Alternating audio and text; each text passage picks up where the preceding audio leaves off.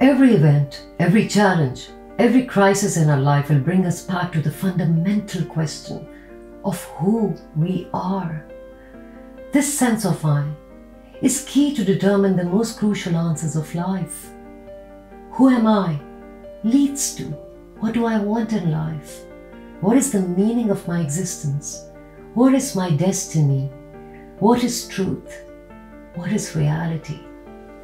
This sense of I has to come from our deep inner core and is the truest part of ourselves. This inner life has to be mentally, emotionally and spiritually emancipated from the domination of others, from social and cultural forces. Our inner narratives have become a mirror of this world that is banal, mundane, based on reductionism and commodification. Our inner story is marred by self-denial of our spiritual essence. We have internalized this hollow definition of ourselves that drag us to the dark hole of inadequacy, alienation, shame, insecurities and fears. There is a hunger for expressing our core selves, for sprouting, for re-emerging. There is a hunger for God, for spirituality, for mysteries, for miracles.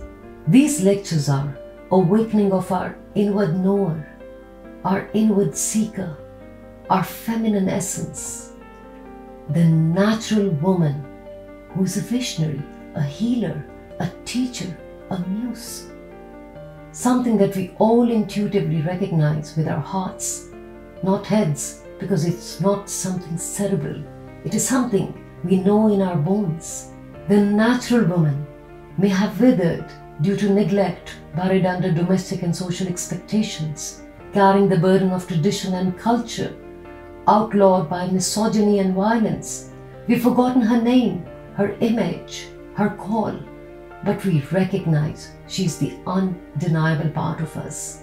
Because in our bones, we know her, we yearn for her, she belongs to us, and we to her. We recognize this natural woman in songs, myths, poetry. It stirs in us a kinship, a memory of something powerful and forceful, a part of us that transcends, that is beyond broken, a power that is a source of life force, which radiates, sings, dances, imparts fulfillment, and emanates upward.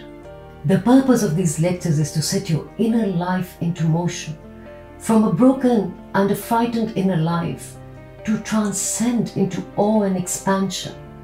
These forces within us are vistas to self-discovery, to the meaning of our life and being, to awaken a sense of deep self-love and self-affirmation that revitalizes us. It is a path to truly love, to heal, to truly live and reclaim our natural born freedom and autonomy.